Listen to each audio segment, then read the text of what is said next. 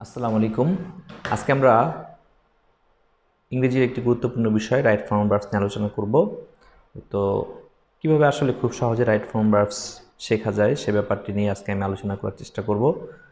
আমরা প্রথমত right form verbs যখন করব তখন আমরা দেখব যে আমার যে ব্র্যাকেটে ভার্বটা আছে, আমার ব্র্যাকেটে যে ভার্বটা আছে সেই ভার্বটা কিভাবে অবস্থান করছে, অর্থাৎ এটার অবস্থান প্রথমত আইডেন্টিফাই করি।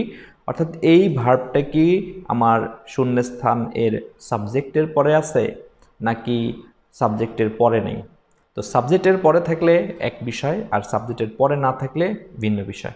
আমরা দেখতে পাচ্ছি এই শূন্যস্থান এর আগে যেই ওয়ার্ডটাকে আসছে সেই ওয়ার্ডটা হচ্ছে এটাই আমাদের ফোকাস করার ওয়ার্ড, অর্থাৎ এখানে আসতেছে মাইন্ড। আর আমরা যদি আরও একটু খুব সহজে বলতে পারি, বলা যায় যে এটার একটা রুলস আছে যে would you mind. Would you মাইন্ডের পরে কিন্তু উড ইউ মাইন্ডের একটা রুলস পেয়ে যাই আমরা রাইট ফর্ম ভার্বসে, যে উড ইউ মাইন্ড এর পর সবসময় নন ফাইনাইট ভার্ব হিসেবে আমরা ভার্বকে ভার্বের আইএনজি ফর্ম ইউজ করি।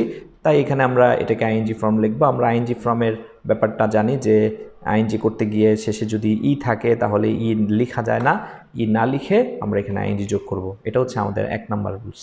2 নম্বর বিষয়টা হচ্ছে যে আমরা দেখতে পাচ্ছি 2 নম্বর ভার্বটা এটাও আমাদের কোনো সাবজেক্টের পরে নাই, বরং এটা রয়েছে একটি প্রিপোজিশনের পরে।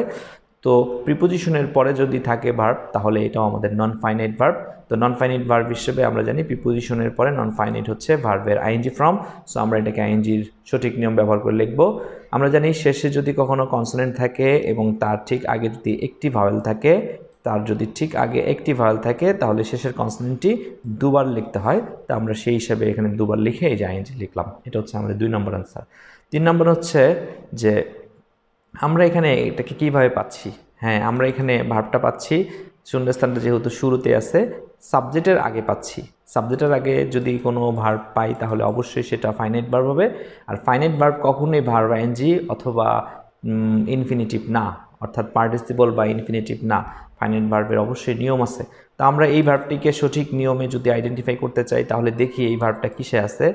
Any information about your illness I would have. এখানে আমরা দেখতে পাচ্ছি দুইটি ক্লজ, এটা হচ্ছে দুইটা ক্লজ। এই হচ্ছে একটা ক্লজ, এটা একটি ক্লজ, এটা আমাদের একটা ক্লজ। আবার এখান থেকে আরেকটি ক্লজ হচ্ছে এটি। তাহলে দুইটি ক্লজ, অবশ্যই দুইটি যেহেতু ক্লজ আছে তাহলে এর একটা রুলস আলাদা হবে। তো সেকেন্ড ক্লজটা, দ্বিতীয় ক্লজের মধ্যে দেখা যাচ্ছে থার্ড কন্ডিশনাল, অর্থাৎ উড হ্যাভ প্লাস ভার্ব 3। অর্থাৎ উড হ্যাভ প্লাস ভার্ব 3 থাকার কারণে আমরা এখানে পারফেক্ট টেন্সে লিখব। অবশ্যই পারফেক্ট টেন্সে লিখতে হবে, পারফেক্ট টেন্স ছাড়া এটা হবে না। তো সেই হিসাবে কোন পারফেক্ট টেন্স লিখব, অবশ্যই যেহেতু এটা পাস্টে আছে তাহলে আমরা এখানে পাস্ট পারফেক্ট টেন্স লিখব। আমরা প্রথমত পাস্ট পারফেক্ট টেন্স লেখার জন্য আমরা অক্সিলারি ভার্বটিকে লিখলাম। এখানকার অক্সিলারি ভার্বটি হচ্ছে হ্যাড। আর এই ভার্বটিকে, অর্থাৎ আমাদের ব্র্যাকেটে যে ভার্বটা রয়েছে সেই ভার্বটিকে যদি ভার্ব 3-তে রূপান্তর করতে চাই তাহলে আমরা জানি হ্যাভের ভার্ব 3 হচ্ছে হ্যাড। সো উত্তর হচ্ছে হ্যাড হ্যাড হ্যাড, অর্থাৎ had I any information, had I any information. আমরা যখন উত্তর লিখব হ্যাড লিখব, কিন্তু এখানে যখন বলবো হয়তো বা পুরোটা বলার ক্ষেত্রে আমরা এখানে বলতে পারি যে হ্যাড আই আবার হ্যাড আই হ্যাড, এটা হচ্ছে এটার অ্যান্সার। এটাও অ্যান্সার লিখতে পারবো, হ্যাড আই হ্যাড। মূল কথাটা হচ্ছে এটা, তবে আমরা পরীক্ষার সময় সরাসরি হ্যাড লিখলেও আনসার হবে। এ হচ্ছে আমাদের 2 নম্বর বিষয়। 3 নম্বর বিষয়টি হচ্ছে আমাদের যে আমরা যখন দেখি পরেরটা কিভাবে আছে। আমার পরের শূন্যস্থানটা রয়েছে সাবজেক্টের পরে না, অর্থাৎ এটা একটা পসেসিভ ফর্ম। পসেসিভ ফর্ম এর পর আমরা জানি যে পসেসিভ ফর্ম এর পর পার্টিসিপল করে দিব, আবারও এটাকে সঠিক নিয়মে পার্টিসিপল করছি আইএনজি। এই হচ্ছে participle. Since my getting back from England, এটা একটা ফ্রেজ, এটা কোনো ক্লজ হয়নি। I have got my self engaged into race. আচ্ছা, এখানে দেখা যাচ্ছে আমার ভার্বটা কিসের পরে আছে।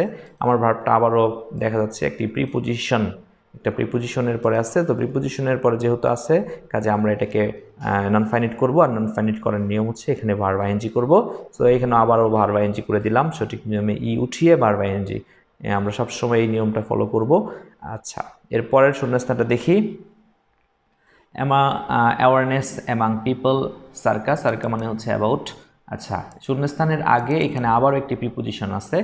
তো এই প্রিপোজিশনটির পরও আমরা নন ফাইনাইট ভার্ব ব্যবহার করব। নন ফাইনাইট ভার্ব ব্যবহার করতে গিয়ে আমরা এখানে যাচ্ছি যে প্রিপোজিশন এর কারণে, প্রিপোজিশন সার্কা, এই সার্কা শব্দটা হচ্ছে অ্যাবাউটের সমার্থক শব্দ। তো আমরা এখানে প্রিপোজিশনের পরে ভার্ব আইএনজি লিখি আইএনজি, এটা হচ্ছে আমাদের আরেকটা রুলস। এরপরের শূন্যস্থানটা দেখি আবার। এখানে আমরা শূন্যস্থান এর আগে গার্লস পাচ্ছি এবং তার আগে ইন দিস কান্ট্রি গার্লস, এই ওয়ার্ডগুলো পাচ্ছি, এই ফ্রেজটা। তো এই ফ্রেজের মধ্যে কোনো একটি সাবজেক্ট বলা যাচ্ছে কি? হ্যাঁ, অবশ্যই যাচ্ছে। গার্লসকে আমরা সাবজেক্ট বলতে পারি। তো সাবজেক্ট বলার কারণে আমরা এখানে ফাইনাইট ভার্ব ব্যবহার করব। আর ফাইনাইট ভার্বটা ব্যবহার করতে গেলে আমরা এটা কোন টেন্সে করব, এখন আমাদের প্রশ্ন হতে পারে, কোনো মডেল ইউজ করতে হবে কিনা এগুলো। তো আমরা দেখতে পাচ্ছি আমাদের দেশে মেয়েদের ব্যাপারে একটা তথ্য দিতে বলা হয়েছে যে প্রপার এডুকেশন থেকে তারা বঞ্চিত। আমাদের দেশের মেয়েরা প্রপার এডুকেশন থেকে বঞ্চিত, কিন্তু কে বঞ্চিত করে তাদেরকে, সেই ব্যাপারটা কিন্তু আমাদের এখানে বলা নেই। তো আমরা ফাইনাইট ভার্ব উত্তর এটাই, কিন্তু এটাকে ডিপ্রাইভের পরে যেহেতু কোনো অবজেক্ট নাই, তাই এটাকে আমরা প্যাসিভ করে দেই। অর্থাৎ যেহেতু সাবজেক্ট না থেকে শুরুতে আমাদের এখানে অবজেক্ট দেওয়া হয়েছে, তাই আমরা এখানে এটাকে প্যাসিভ মোডে লিখবো। অর্থাৎ গার্লস আর, প্যাসিভের সব ক্ষেত্রে সবসময় ভার্ব 3, এই যে ভার্ব 3, এর উত্তর হচ্ছে আমাদের আর ডিপ্রাইভড। এটা নো হোয়াট দে নিড। এখানে সাবজেক্টের পরে শূন্যস্থান দেখা যাচ্ছে, সাবজেক্টের পরে শূন্যস্থান। সো আমরা এখানে এই ফাইনাইট ভার্ব ব্যবহার করব। তো ফাইনাইট ভার্বটা আমরা কোন টেন্সে লিখব? অবশ্যই হোয়াট দে নিড, তাদের কি দরকার, তারা তা জানে না, কোনটা হবে আসলে? হ্যাঁ, নো এর পরে আমরা এখানে অবজেক্ট পাচ্ছি, একটা ক্লজ হিসাবে অবজেক্ট দেওয়া আছে হোয়াট দে নিড। তো নো এর পরে আমরা নোটাকে ফাইনাইট ভার্ব ইউজ করি, দে নো হোয়াট দে। আচ্ছা, পরের বাক্যটা আমরা একটু পড়ে দেখি। এখানে আসলে আমরা অ্যাফার্মেটিভে লিখবো না নেগেটিভে লিখবো। For years they dash of their rights, তাদের অধিকারগুলোর থেকে দে এটা নেগলেক্টের পর অবজেক্ট নিয়ে বঞ্চিত করা হয় বছরের পর বছর। ফর ইয়ার্স, ফর প্লাস সময় উল্লেখ করা আছে। ফর প্লাস সময় উল্লেখ করার কারণে আমরা এখানে ভার্বটিকে প্রেজেন্ট পারফেক্ট কন্টিনিউয়াস টেন্স লিখবো, কারণ আমরা জানি ফর প্লাস সময়ের পরে অবশ্যই যে টেন্সটা আসে সেটা হচ্ছে পারফেক্ট কন্টিনিউয়াস টেন্স। তো পারফেক্ট কন্টিনিউয়াস টেন্সে লেখার জন্য আমরা অবশ্যই আগে একটা হ্যাভ বা হ্যাজ লিখে নেব। দে হ্যাভ বিন নেগলেক্টের সাথে এবার ING, they have been neglecting. তাহলে এটা আসলে হলো না,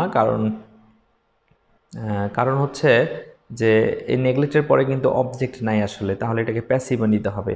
তো প্যাসিভে নিতে যদি হয় তাহলে আমরা প্যাসিভে নিয়ে নিতে পারি এইভাবে করে। পারফেক্ট কন্টিনিউয়াস ছাড়াও পারফেক্ট টেন্সেও দিলেও এটা হবে। দে হ্যাভ বিন নেগলেক্টেড, তাদেরকে অবহেলা করা হয়েছে বা হচ্ছে অফ দেয়ার রাইটস, তাদের অধিকারগুলো থেকে। সো দে শুড, আমরা এখানে দেখতে পাচ্ছি আমাদের ভার্বটা রয়েছে একটি মডেল অক্সিলারির পর। তো মডেল অক্সিলারির পর যেহেতু আছে, তাতে আমরা ভার্বের বেস ফর্ম দিব। তবে বেস ফর্ম দিলেই হবে না, শুধু দেখতে হবে আমার ভার্বের পরে অবজেক্ট দেওয়া আছে কি না। They should dash that they R equal to man. They should, এখানেও দেখতে পাচ্ছি টিচার পরে অবজেক্ট নাই। অবজেক্ট না থাকার কারণে আমরা এটাকে প্যাসিভে দিব। প্যাসিভে দেওয়ার জন্য আমরা এটাকে ভার্ব 3 করে নেই। টট লিখে নিই আগে, TAUGST, টট। এবং শুধু টট লিখলেই হবে না, তার আগে প্যাসিভ করার জন্য শুডের জন্য আমরা এখানে প্যাসিভ করব বি দিয়ে। এই হচ্ছে আমাদের এটার প্যাসিভ মোড। তো আমরা উত্তরগুলো একটু হাইলাইটস করে দিচ্ছি সবগুলোর। এটা হচ্ছে এটার উত্তর। এখানে আমরা দেখতে পাচ্ছি নো, তারা আসলে জানে, হোয়াট দে নিড না, তারা জানে না তাদের কি দরকার। হ্যাঁ, বছরের পর বছর তাদেরকে বঞ্চিত করা হচ্ছে, তারা জানে না। দে ডু নট নো, এটা হচ্ছে এটার উত্তর। ধন্যবাদ।